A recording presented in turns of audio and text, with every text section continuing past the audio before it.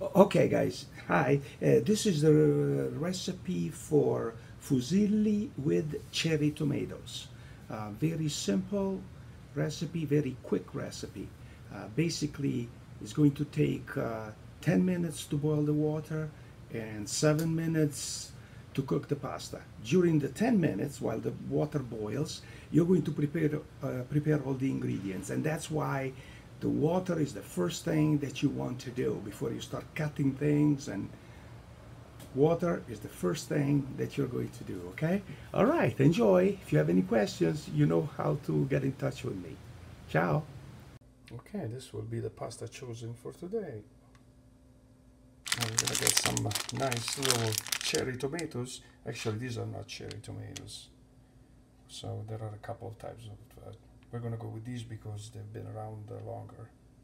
Okay, let's go downstairs and go and get some herbs. Yay! Let's get some oregano, a little bit of rosemary, a little bit of sage, a little bit of basil. That is the wine. So I'll have to open it up right now. I bought this one at Tallahassee Trader Joe, $4.99. $4.99, yay! Okay, let's see how this wine is. Wow. Oh, Sangiovese di Toscana. Yep, highly recommended. 2018. $4.99. Yay! Okay, get some water.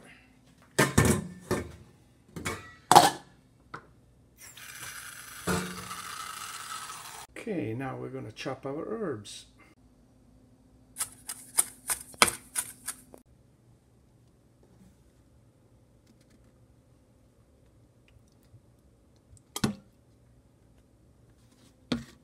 Okay, so we got to start with the water.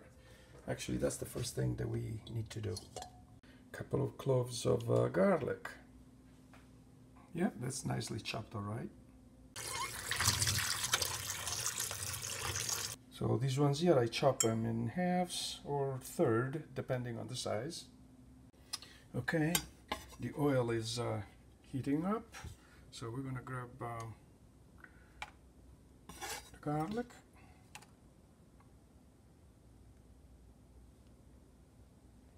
Put some of the herbs. It's gonna smell so good there. And we're gonna wait for the garlic to change color. Oh, here we go. Something is happening. Okay, the garlic now is changing color, so it's time to put the tomatoes in there.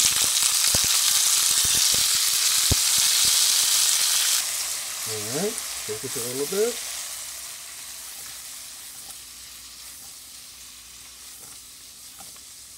Okay.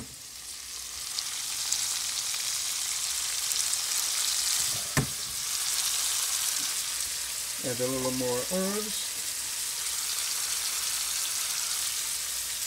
Yeah, let's put a little more. What the heck? Whack them a little bit.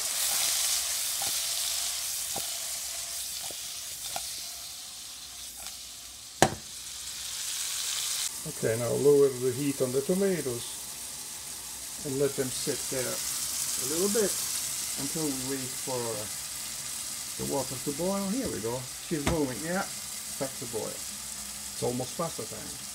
Okay, we're going to have this much pasta for Emily.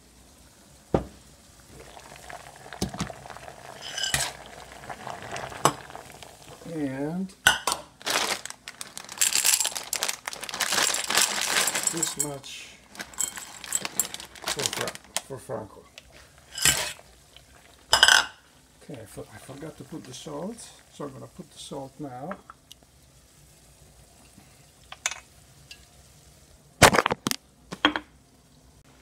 Okay, got some salt. Yep. Stir the whole thing. And, oh, I have to start my watch.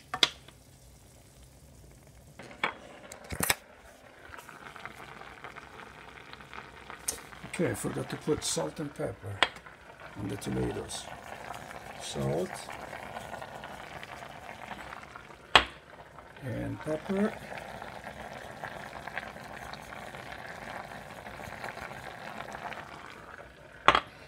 And some dry jalapeno peppers. Alright. And I'm going to put a little bit of water there because that looks like it's too dry. Okay. I'm going to turn the heat back on just so that the salt and the pepper mix with the tomatoes. I made a mistake. I should have done that when I poured the tomatoes right away. Okay, so at this point, I forgot to show you the part where I drained the pasta and I place it in the pan with all the tomatoes. The instructions in the pasta box say cook from 7 to 9 minutes in this case. Okay, you have to read the instructions in your own box. And so what I do, I grab the smaller number, okay, divided by 2, 3.5, 4. Let's make it 4. So 4 minutes after I pour the pasta, I put the pasta in the hot water. 4 minutes after, I drain it, okay, and I put it in the pan.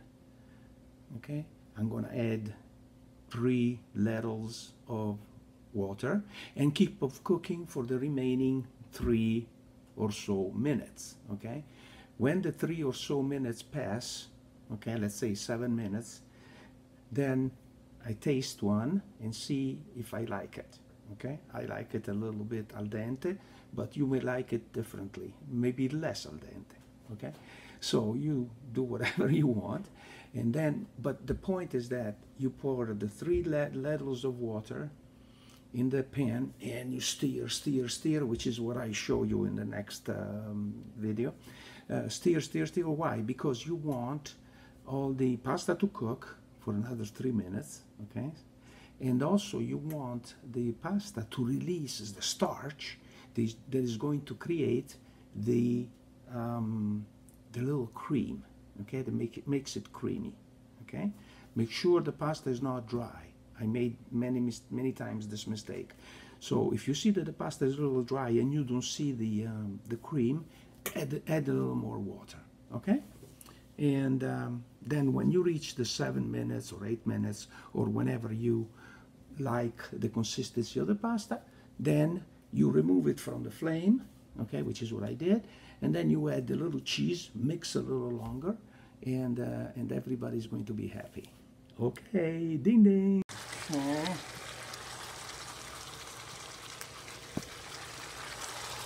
That's it. A little more basil. I whipped it up with my hands instead of cutting it with the knife because it becomes dark right. It turns dark right away. Okay, put a little more. We have 6 minutes so far. The bogey is about 7. So I keep on cooking. Keep on. Yeah. Oh, look at that cream coming up. See the cream coming up? Cream is coming up. Make it creamy. Okay, it's now 8 minutes, but I give it a little longer because I forgot to. I turned the heat off by mistake, so I give them a little extra. But look at that cream, nice. You know what? Yeah, there we go. Make sure that the cream is good. And since Emily doesn't like it too much al dente, so I just cook it a little more. So basically, soon, for one reason or another, I got to the 9 minutes that the box says. Yeah, now we're talking. Yeah, make some noise. What the heck? By the way, the jalapeno peppers, the jalapeno peppers, I can feel it. I can taste it. Okay. Can we put the remaining? Sorry. All right. And that's it. Oh, you know what? I'm gonna get the cheese now, wait. Okay, today I'm gonna put some pecorino. Yeah. And then I'm going to mix it right here in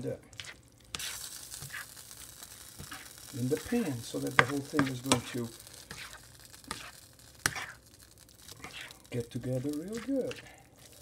Okay,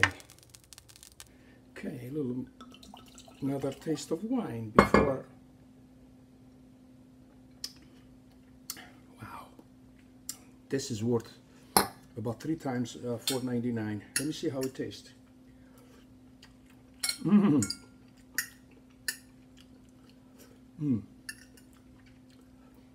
Mm.